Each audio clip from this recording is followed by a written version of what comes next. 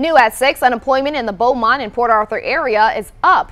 According to the Texas workforce, South Texas rose 1% month to month in the latest report.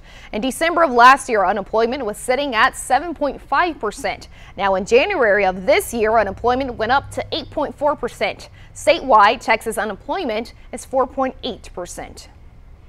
Coming from the TWC, part of the increase could be caused by seasonal impacts. Labor market data shows a rise in industries like mining, logging, and construction, but a decrease in trade, transportation, utilities, and manufacturing.